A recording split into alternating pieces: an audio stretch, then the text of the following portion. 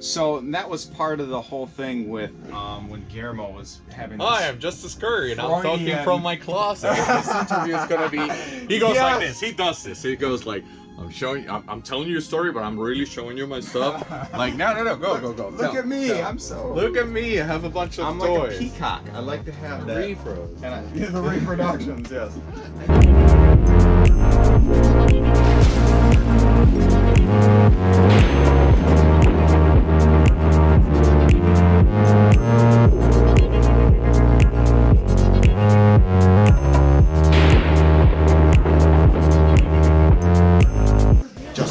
Here. I'm super excited. I'm in my home. I'm surrounded by family and loved ones. It's like the pre-viewing party for Plastic Crack. Now I've been talking about Plastic Crack nonstop. It's going to be a documentary.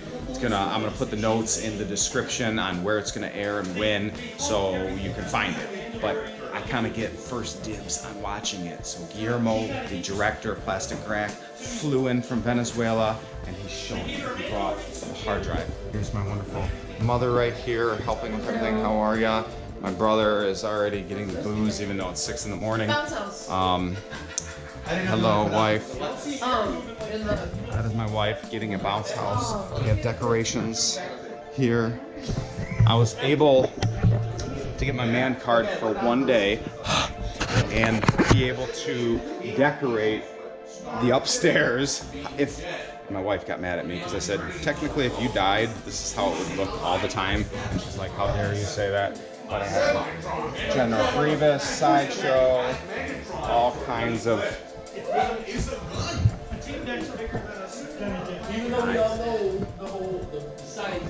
We got guys talking about Star Wars, Megatron, all kinds of fun stuff.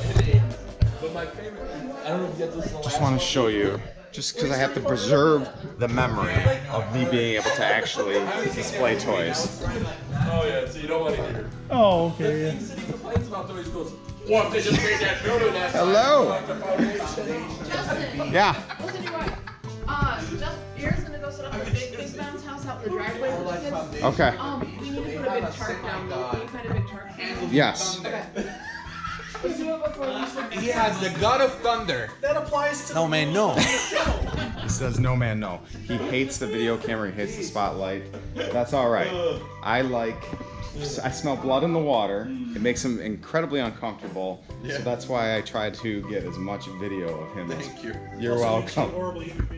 And I'm a horrible human being. So I'll edit you out later. Thank you. It'll just be a blur. It'll just be like a witness protection program blur. Rah, rah, rah, rah. Hello, how are you all? Good. All right, we got a few more people, and then we're going to be starting here momentarily. Right. Sound good? The food's in there. I got to get the bounce house set up. One moment. So I collect pretty much anything that reminds me of my childhood. It all really just started with my mother getting me my first G.I. Joe whale in the box. I try to collect memories. I try to collect nostalgia. I try to collect all the things that made me happy when I was back in the day when I was a kid. And I think it does. You're kind of recreating your childhood. It's such a powerful connection to our past. I think everybody tries to search for their childhood. If you had a good one. And I had a great one. It's the nostalgia of it's this recreation of your youth and having the toys you had as a kid. I received the Ice Saber. I was very ecstatic to receive any G.I. Joes in general because my family didn't have a lot of money. About how they had it and what it meant to them. How their mom sold it at a garage sale. Because I remember going into the stores. I remember seeing them on the shelf. The racks were from the ground to almost the ceiling. Standing close, I would stand back and try to just see everything and go, wow. The aisles and all the rows of these great toys. Buy a figure and then on the back, you got all the faces of all the other new figures. And you're like, huh? My dad was trying to teach me the lesson of money. And I remember seeing commercials for it. I remember I watched the cartoon after school. Because Ghostbusters is my thing. And I was saying, I gotta have this. My dad says no. It was like a mini Christmas. Every time seeing a Toys R Us logo or KB Toys You walk in, you see all these cool toy lines, you see all these glossy packaging and this cool artwork that's just made to catch your eye. I can't tell you how many times they would say yes, but you know, one toy or we're not getting anything though, just looking. Hey guys, we just got done watching 8 episodes of Plastic Crack. Now there's going to be 12 episodes. It's powerful stuff. I mean, it wasn't all about, hey, look at this is this action figure. I mean, it was real world stuff. You know, there's a lot of parts where I was vulnerable in it. I mean, it was shot over a long period of time, and just tons of things I was saying, and a lot of the stuff I didn't even remember saying. It was like watching someone else, and even some of my close friends, you know, sharing their stories and whatnot. It was great. Let me just go along right here for a little bit. Tom showed up right at the end from Tom's Vintage Toys. He's back there. Jason. How you guys doing? Good, man. Santa showed up right at the last second. That's right, yeah. And, I mean, you only caught the last episode, and then you got to see all episodes. What was your feeling? That's amazing. I mean, like, you know, first season production quality versus last. I would have watched it in its rawest form and still would have been just as happy as seeing season 1 and how it's going to be presented. So it's fun because it's not just, oh, this is his episode, this is my episode, that's his episode. Like, scattered, sprinkled everywhere. Yeah. It's like, oh, you like that guy? Well, come on back and you'll see him again. You know what I mean? So it's pretty cool. And they left cliffhangers on every episode. Really? So you're like, I want to know what happens, and we always say to be continued. Yeah. And what he meant by seasons. So we watched the first 4 episodes, and that would be considered season 1, and those were more polished. And then season 2 was episode 5 through 8, and those were a little, you know, the sound quality and video just needed a little tweaking. Some mixing and editing and things going on. Well, the editing was done, but like name inserts and sound and whatnot, color washing and filters, I guess you'd say. So, and I had mentioned earlier, I said, even if I wasn't involved or I didn't know a soul involved in this thing, it was I wanted to watch it. I was at the edge of my seat going, oh my gosh, what is that? I want to pause it. What's in the background? And seeing other people. It's like a scavenger hunt almost with your eyeballs. And it's amazing how many of our stories are connected. Like we all kind of have a similar, you know. Sure. Like I'll hit a topic that we talked about in your store about, you know, asking a lady on a date, and my mom coming up and going, hey, I found this figure you wanted from the store, and I'm like, no, that's not mine, it's my brother's. And then it transitioned to someone else going, yeah, I was so embarrassed trying to date people because I didn't want to bring them to my house because I've got toys. And you know, this guy that was a bigwig bar owner had a closet that he had never opened for anybody and hid all his toys. And it's like wow, it's just weird that everybody has a same story, but just similar, but just different enough that you can identify with. I was embarrassed too. You were embarrassed. Now you can go to cons and dress up like anybody you want, and you feel like a rock star now versus being embarrassed. And I remember being 16 years old and getting rid of my toys and my comic books. Dumped them because I'm 16 now, and that's girls don't think that's cool. And then 2 years later, I go to college, and there's a guy in my dorm, and his room is full of comic books and toys. And I go, you mean you can just like what you like and not worry about what people think? Mind blown! I'm like, I'm back in. Oh wow. Yeah, Monday. Yeah, that's awesome. Yeah, you just like what you like. You know, and who cares? And that was kind of the journey you missed a little bit before, but we talked about it in the shop about how I was dealing with some fresh, at the time, some issues at work, and I was, you know, hiding my whole persona in toy collecting, and it's kind of, you know, playing out for everyone. And it's, you know, it inspired me to kind of talk about it when it was fresh with you guys, and then it was captured on film, so hopefully it can help other people that are kind of, you know, I don't know, in the closet, shame, or whatever, in fear. It's, hey, this is toys, this is passion, there's nothing that doesn't hurt anybody.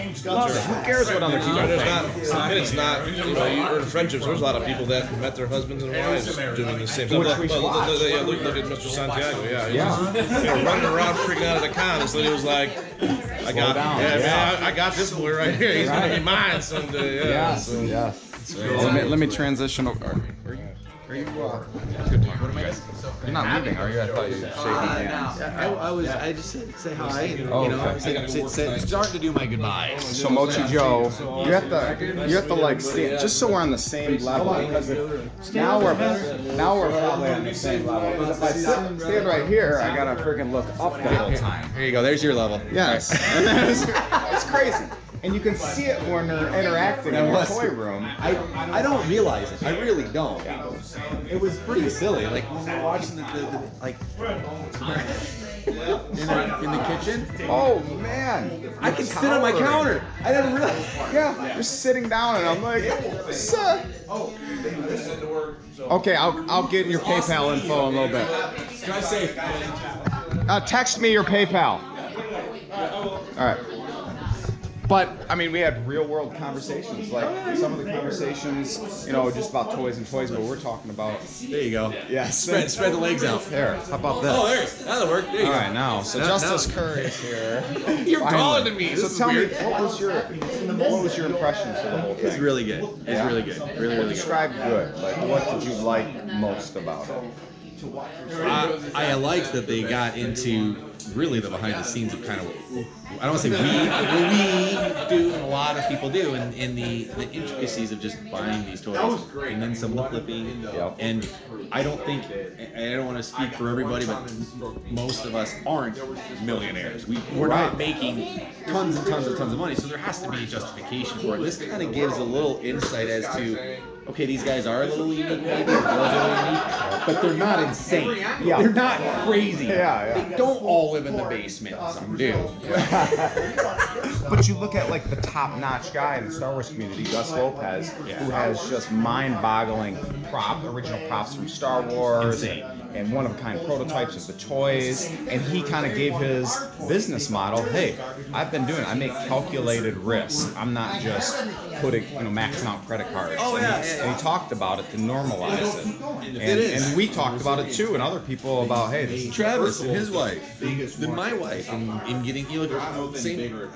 I think you're a little different where you kind of progress now with some bigger lots to where the fund is a little more cushioned than I am at this point, but I'll still go like, hey, I'm going to drop $500. And at this point in time, because of success and because of track record and because of no burns to date, it's like the wife's, all right, they trust you. Go ahead and they're rooting for it. Worst case, I get my $510 back, or something, or it was just $500, but I have one more piece back in my collection. Something that was added in there, and it was justified, and it didn't cost the family. I spent more money trying to build retro rags and getting that off the ground than my toys. Buy retro rags. RetroRagsLimited.com. Shameless plug. Is this? No, this one is. This is Retro Rags. Normally, I'm wearing Retro Rags shirts or hoodies, and we talked about it in the past. And I'm going to do a video in the future about his whole operation and shirts and availability. But they're amazing stuff. So a little shameless plug.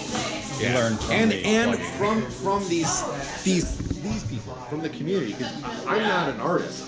I have like creative stuff, but it's from like the Steve the Sheeters and the Jeremy DeWitt and stuff, and those type of people. So it's not just they're getting money; it's a love share. I can't do it on my own. So absolutely, it's built a community, and that's. I said in certain interviews, I've said it before, is I really want to do, if you can turn your passion into a paycheck, then that paycheck is never work. Yeah. You never have to work again. Absolutely. And that's what I'm trying to do. Yeah. It's been cool. It takes time. Yeah, absolutely. Well, and this was awesome. Yeah.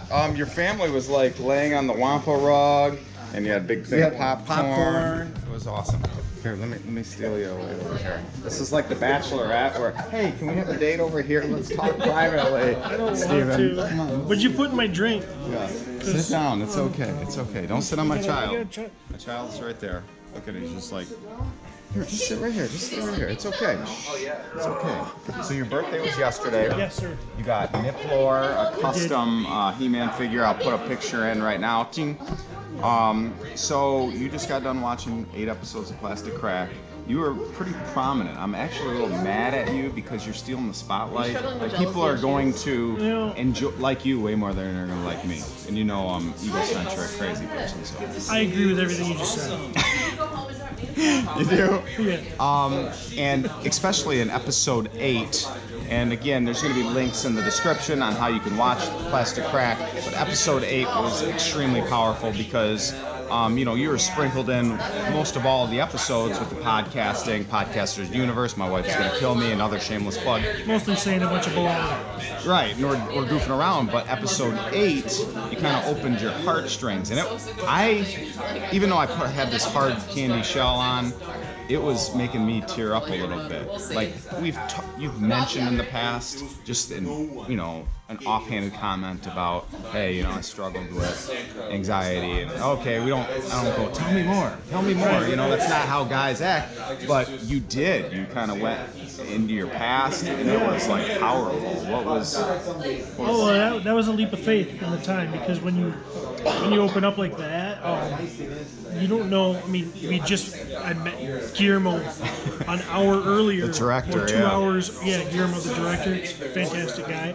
But just met him, right. And you don't know how you're going to be edited, what he's going to do with the footage, and it was just kind of a ton of trust. Yeah, you had, and now I know Guillermo. Since then we become, we have many contacts back and forth and actually become friends. Real friends. Yeah, definitely. And so I'm pretty trustful of him now, but then it was like jumping off a diving board. You can't stop. Take it back. You're going in the water. Yeah, you started on that train, and just to recap, not to go through the whole thing because you have to watch it. But you're talking about childhood and not having much money and anxiety and a lot of issues that are associated in grade school, and how collecting toys and drawing really helps you through that.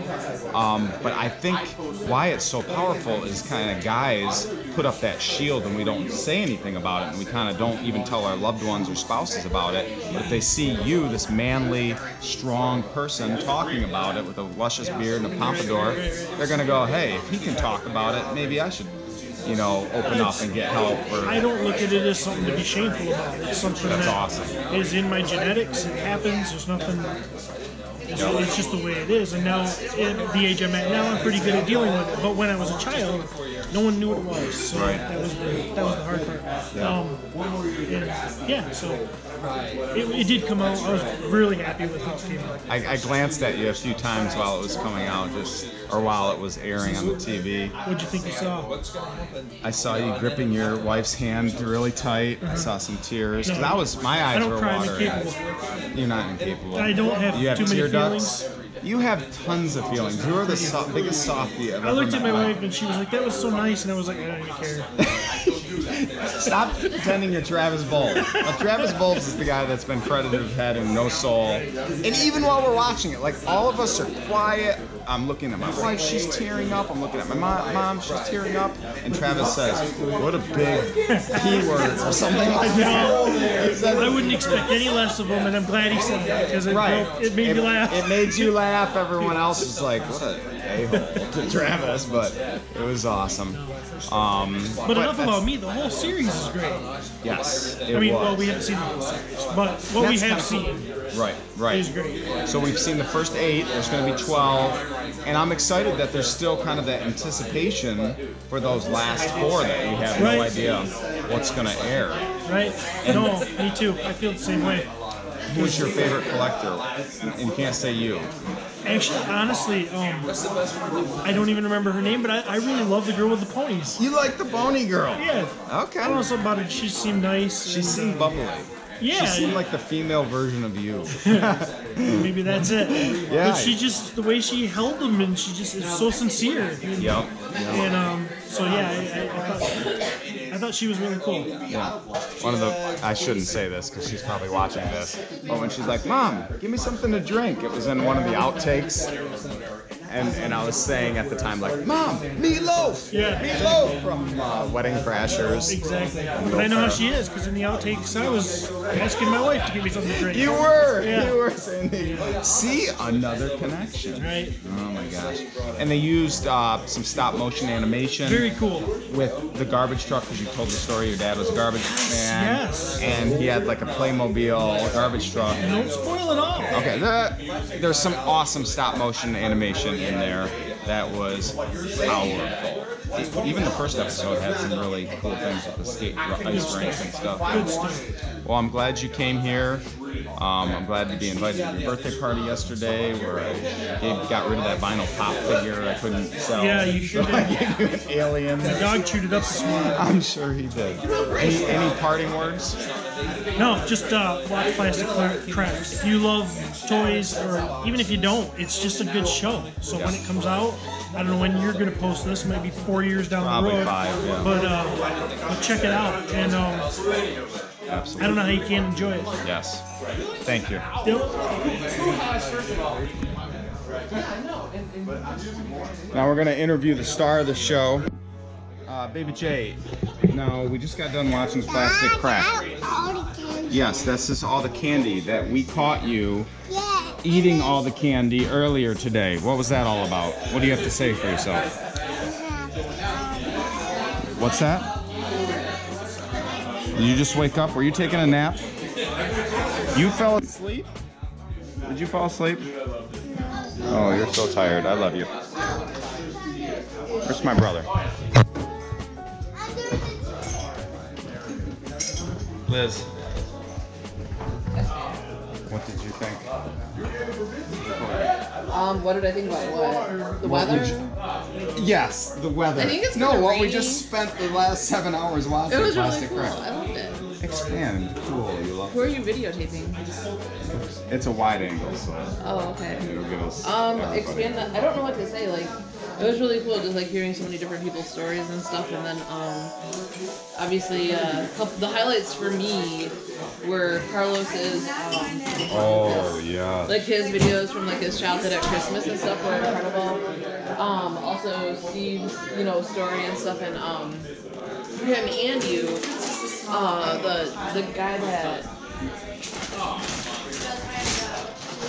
the guy that you guys are talking about having a big influence on your life and stuff, how he like watched your video and spoke back to you guys. I thought that was just really, really cool too, And so I think there's like just a lot of personal touch in it, and it was a really nice. It was just incredible. Yeah. Thank you for being part of it. You're welcome. And you had some fun interview parts. Oh yeah. I got to roll my eyes. Ah. Oh, hold on.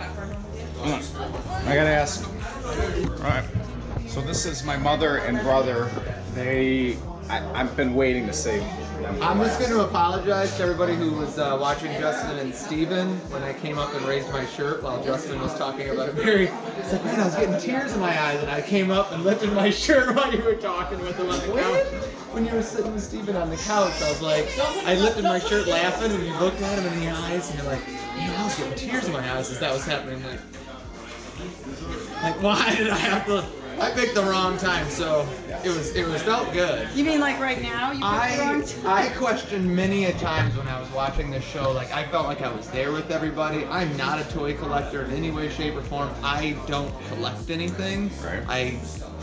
I collect stories. I collect stories. Bad stories, unfortunate things, yeah. a series of unfortunate events. So you're not even looking at me. You're only looking at him. No, it's a Look how wide I screen. am a beautiful human being. If I'm right here, it'll still get Mom. It's such a wide screen. So it was fantastic. I just could not believe. I am a huge fan of Pawn Stars, American Pickers, Comic Book Men, and Top Gear, like the reality shows. And I felt like I was watching higher quality. The soundtrack made me feel so happy and a part of everything. Yeah. And those first episodes that he went through, and it was like the perfect way he wanted. I was just like, what am I watching? I'm like waiting for this to premiere on Thursday night on AMC. That's what I feel like. It's going to. I mean, it's professional. It is. We don't have the beautiful. venue yet. Randy, how are you? I'm Disney. What'd you think, Mom? I'm just shaking my head. Yeah, I felt. Thank you, sweetheart. Today, I was thinking the same thing. It's not only professionally done, but it made me. Adult drink. Yeah. You didn't say what we were talking about earlier on the show. Yeah, I was having. I'm a struggling alcoholic. Not struggling. And Grandma's boozing it up over here on her 5th of vodka. And in the baby child's cup. Yeah, and in my daughter's infant cup. How dare you, Mother? How dare you? I'm kidding. From the best. Yeah. You know. So what? No, the what was show. My impression of the show is, even though I watch you all the time, I keep track of. You're the you president on of my Facebook. fan club. That's right. It drew me in.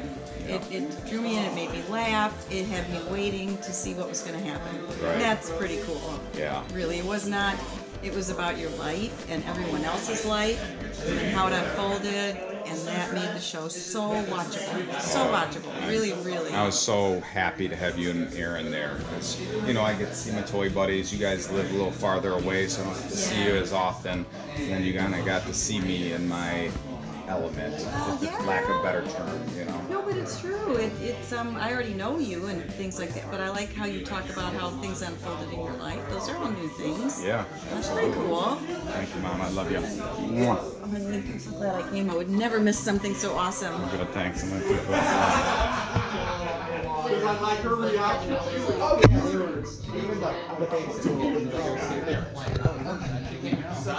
I will never give them up for you. Yeah, that's a good litmus test. I'm gonna try my best to get Guillermo on film because he's very elusive. He's hard to pin down. Hey guys, I'm back. So I've interviewed a lot of different people after watching Plastic Crack, people that were involved in it or spouses, significant others, and kind of got their take. But who I really wanted to talk to the most was the man, the myth, the legend. But this guy doesn't like to be on film. I'm constantly shoving a camera in his face. He likes to be on the other side of the camera and directing, producing, editing. So this took a lot. Like, I had to give him some of my very rare reproduction stuff. He doesn't know it's reproduction, but now he does. But without further ado, this is the director of Plastic Crack, Guillermo. How are you doing, my brother? Good. I don't know about myth or legend or whatever. He's modest. He is a legend.